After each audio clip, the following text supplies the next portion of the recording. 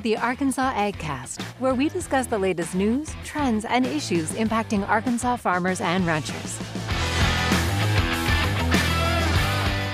Our show is brought to you by the Arkansas Farm Bureau Federation and hosted by Rob Anderson and Jason Brown. All righty. Good Thursday afternoon, everybody.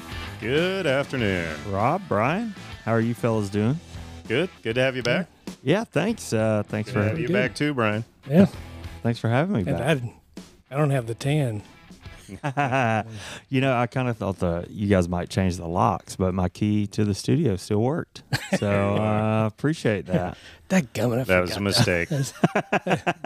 I knew I was forgetting something. The views were off the charts, I bet, last week. Last week I felt bad because I kept forgetting Matthew was even there and saying, "Man, it's lonely." And I was like, "Oh, sorry." Sorry. I bet he loved that. Yeah. Anyways, He's like, "Yeah, I love you too." Yeah. I had to apologize a bunch. Well, the gang's all back. Yeah. That's good to see you guys. Yeah. It's good to see you. Yeah. Well, it is officially July. It is. It's hotter than a firecracker outside. Yeah, not a lot of rain out there lately. I know. I pulled up the radar last night and told my wife, like, there's rain, seemed like all around us, you know, East, Western Tennessee, North Mississippi, everywhere, but we can't seem to buy a drop. We get some thunder now and then. That's it. Yeah. Yeah, I mean, southern part of the state had some flooding on Sunday, I think. Was that the El Dorado terrible. area? Yeah, Union County, Ashley County.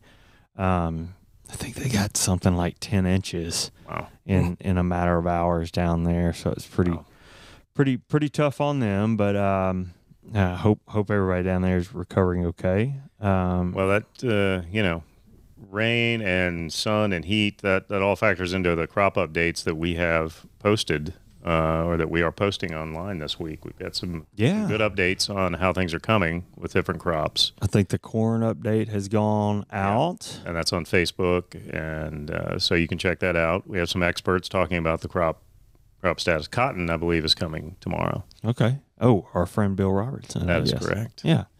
Brian and I are going to venture into a soybean field tomorrow and get a crop update from our friend Dr. Jeremy Ross. All right.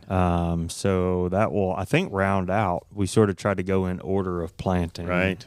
We've talked to Jared Hardkey, and we've covered cotton and corn. So soybeans will kind of round us out for row crop. Yep. And again, look for those on our social media and eventually on on YouTube and our website, all those usual places. Yeah. Anything else? Any Farm Bureau events coming up in July? What? Nice hint. It is July, and it is. That means it's our officers and leaders, and actually this year it's combined with on the back end with our young farmers and ranchers gathering, and it's going to be in Rogers, the 21st through 23rd. Yeah, that's right. We'll have a good crew up there, and I guess is this the first time to be in Rogers? Brian, you're the event. It's not the first time for YF&R or for O&L. It's been it's the first time in a while. It's about 4 years. Really? Yeah. So, okay. Yeah. I wonder if anybody will be visiting that unnamed golf place across the street while we're there. I believe there's some plan to. So, yes. All right. Well, one last thing, I guess, before we dive into the news. The American Farm Bureau Farm Dog of the Year. I felt like I was meeting a celebrity last year when I got to meet the honoree. He was very popular in Atlanta. But if you would like to see your furry best friend have a chance at being named the Farm Dog of the Year, nominations are open through July the 15th.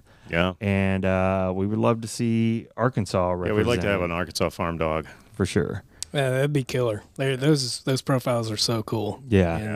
And I met quite a few farm dogs around the state on some of our trips. There's some good ones. There's some good ones. There's some good boys out there. I'd like to see them make it in there. You know what I love about farm dogs? Nobody ever tried to get it. Like, tried to have that dog. Yeah. It just like wandered up. I swear every farm dog has the same story. Like, old Blue just showed up one day and never left. Like nobody ever went out to like get a farm dog. Let me find a good farm dog now. They just show up. Yeah. Well, so anyway, as we move into the news, it's time for an update on how farmers and ranchers are feeling. A confidence survey. How they're thinking, what they're thinking about the future, and I got to tell you, it's not good. okay.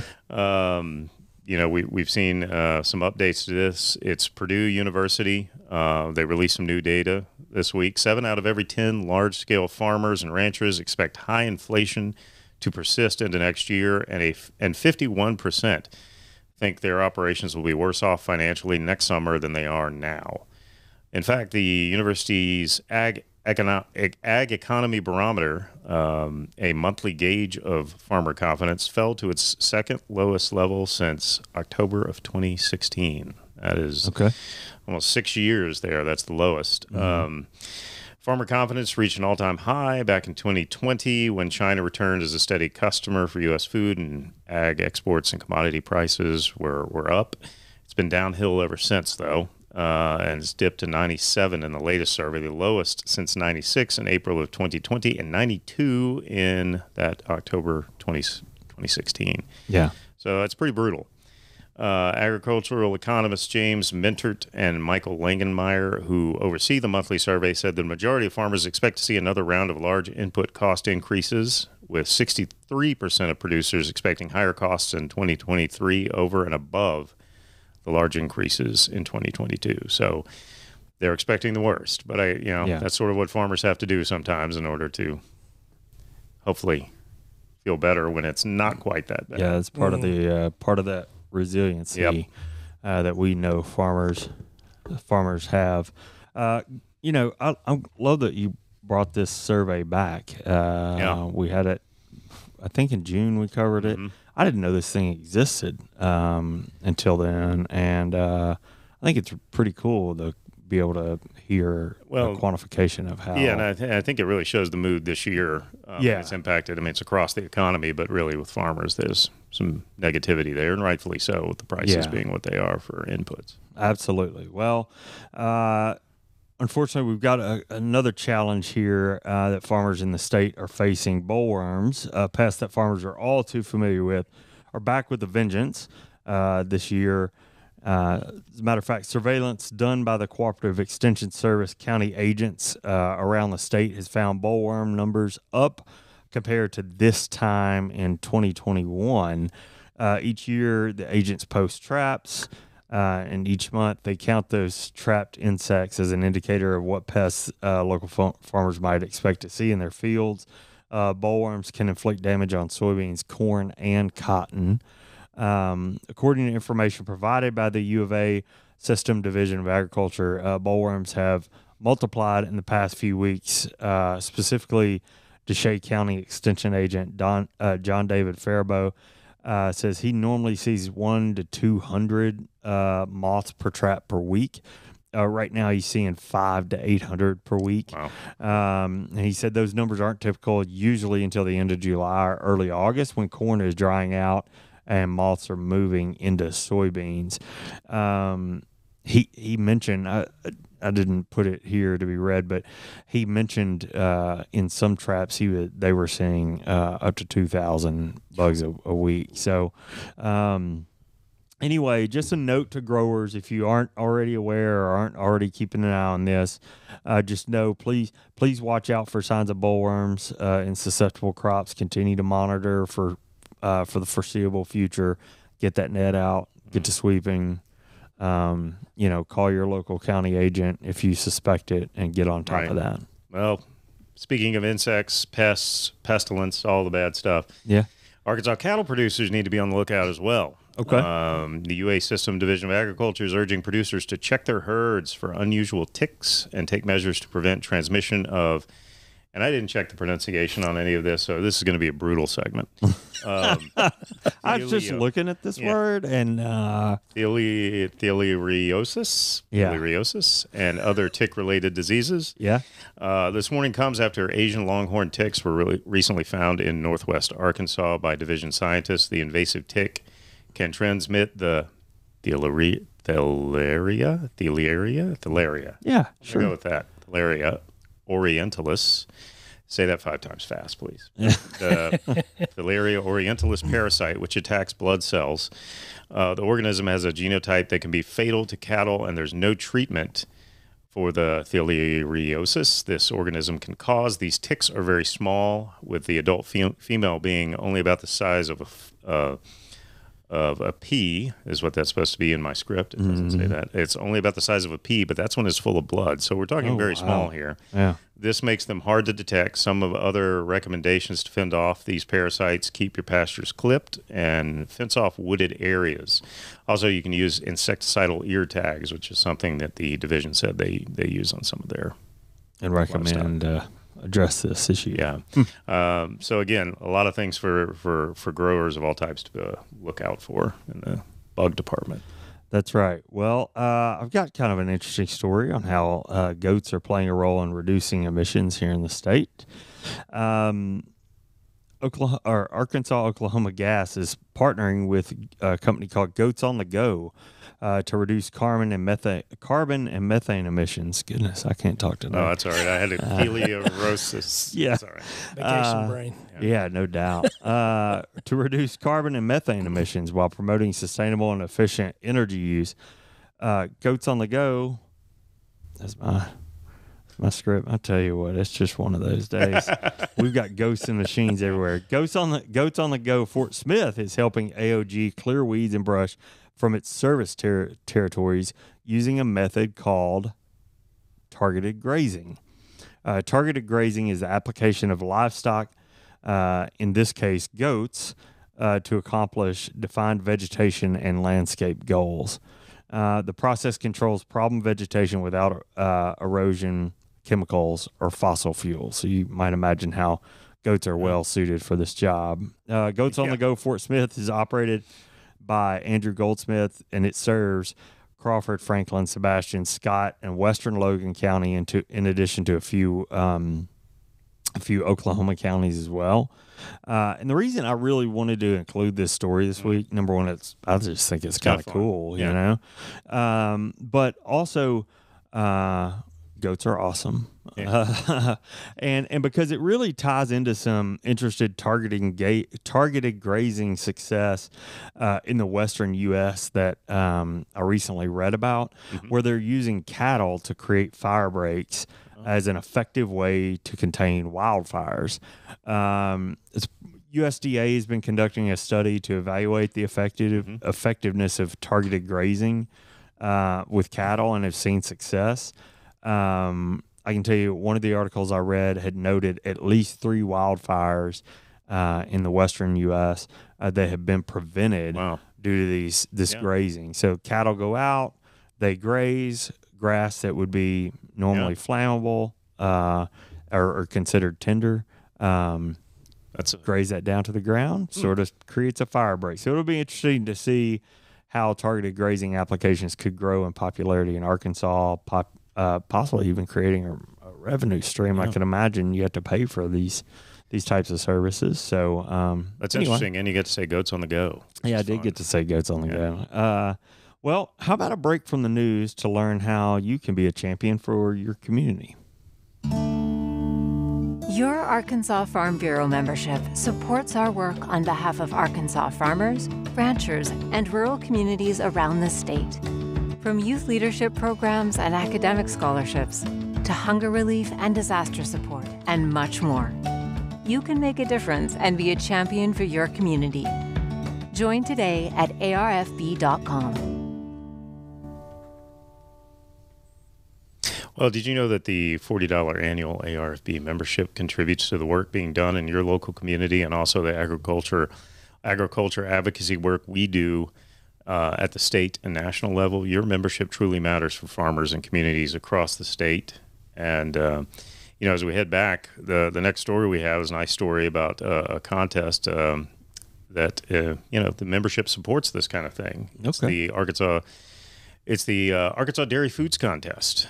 And this is the one that we wanted to compete in. Yeah. And we realized that we weren't qualified. That is right. And and the thing about this contest is it always ends up with some winners that sound amazingly delicious. And we sometimes put them in the magazine. front porch, and man, these look so good. I think we discussed taste testing some of this stuff. Yeah, I think we should do that. Yeah. Anyway. Well, this year, Caitlin Cooper, 14 of Romance, that's in White County, and Lauren Powell, 15 of Lowell, Benton County, are the winners of this year's contest. There's 2 categories, the main dish and party ideas competitions. Caitlin Cooper's 3 cheese spinach Alfredo pasta recipe won in the main dish category, while Lauren Powell's mini cinnamon roll cheesecakes recipe took first place in the party ideas category. I'll vote for that one. Yeah, wow. Each contestant was required to send in a copy of their recipe, a summary of why they chose it, and a video of them making the dish.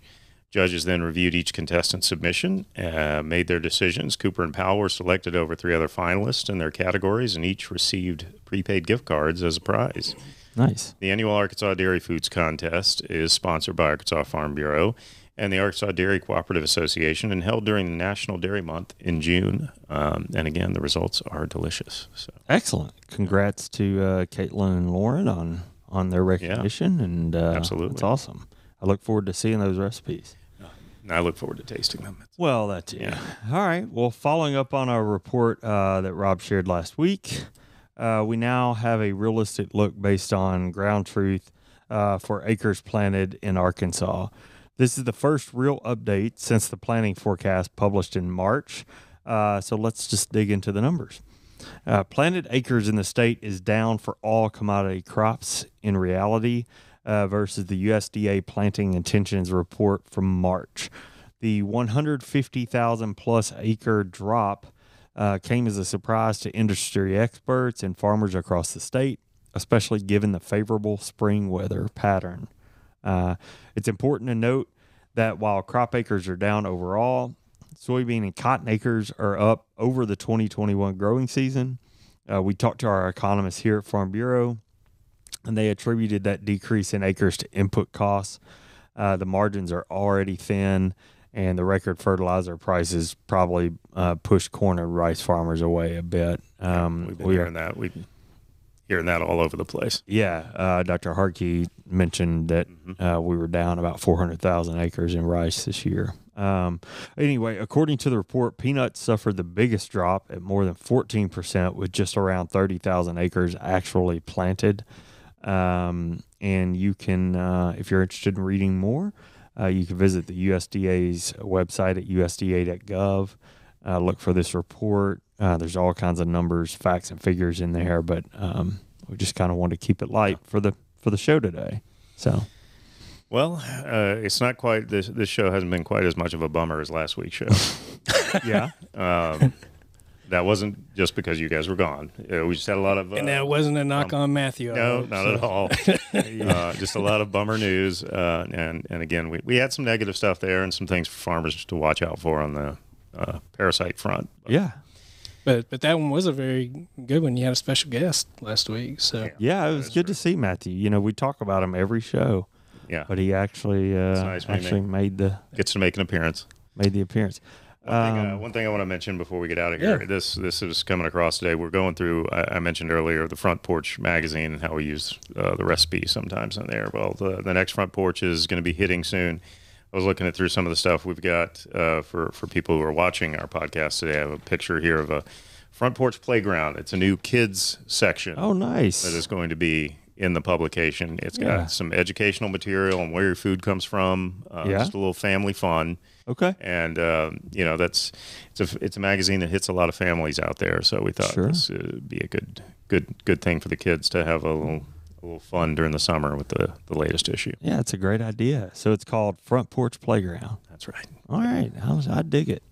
I liked working on that one. Got to bring out my inner child. Oh, now we know the star of the show here. Ryan has graphic skills as well. Third wheel on the podcast. It was fun. Speaking of star of the show, got a today in history? I do. Okay. You know, this before I give you that, I had my 6-month cleaning at the dentist today. I got an A+. Oh, okay. Yes. Congratulations. And they had a new dentist in there that I hadn't met yet since I was there. And she goes, "You look like somebody." Like, you okay. do. Nice. You really do look like somebody. She goes, I'll think of it. Yeah. She never did. She never thought of it. I was a little nervous who she was going to say I look like. I think it's the hair. But you don't have the hair of a common man. I'll tell you, you have an excellent head of hair. Well, thank you. Yes, this day in history. Yeah. Since it is the vacation season, I thought it was cool. The Hawaiian Islands, in 1898, the Hawaiian Islands were annexed by the United States. Oh, nice. Congress annexed Hawaii through a joint resolution signed by President William McKinley on this day in 1898, paving the way for the islands to become a territory in 1900 and then later a U.S. state. 1959. Boom. You got it. All right, my dad. You're completing the. My dad cycle. was born in that year, and you remember those cards that you used to get with like the facts, like the tidbits for the year. That year, that was always like on the top of that list when we would get one of those birthday cards. So that's how I knew that 1959. Well, let's see if you can guess the year on this one then. My dad right now is probably anger texting, like, given his age. This one is sports trivia, but Czech-born tennis player Martina Navratilova defeated Chris Everett to win her first of 9 Wimbledon singles titles. What year? 78. Ooh. Look at him go. Right on the money? Man. Oh, my goodness. I thought I was going to stump somebody, but dang. Wow. Okay. So you I know tennis my tennis. fan? Yeah, I used to play tennis when I was growing up, and my parents are diehard tennis watchers, and they watch Wimbledon. They had Wimbledon all the time when I was growing up. Yeah. So there you go. We watched a little Wimbledon over the weekend. That's funny. I was always for Bjorn Borg. Yeah. He was my guy. So. Well, there you go. Wow. I liked watching McEnroe get mad, but Yeah. Dude, that is really impressive. I gotta tell you. All right. Well, I do what I can. Let's leave them wanting more. Exactly. Yeah, right, Well, I guess we better wrap up the news and the all the silliness for this week. And just if you are watching or listening, thanks for following along with the Arkansas AgCast. We're grateful for you taking the time to watch and listen. And remember, you can catch the live stream every Thursday, 2 p.m. on Facebook and usually YouTube. I think we might have had an issue today, but it will be on YouTube. Make sure you turn on notifications to get alerts when we go live. Listen to the audio version later on iTunes, Spotify, or whatever service you use to get your podcasts. Yeah, the Arkansas AgCast is brought to you by the Arkansas Farm Bureau, hosted by me, Jason Brown. And me, Rob Anderson. Our show is produced by Brian Pistole, Matthew Magdafrau, and this week, the ever so talented Ashley Allison Wallace. Thank you for helping us. All right, we'll see you next week. Thank you very much.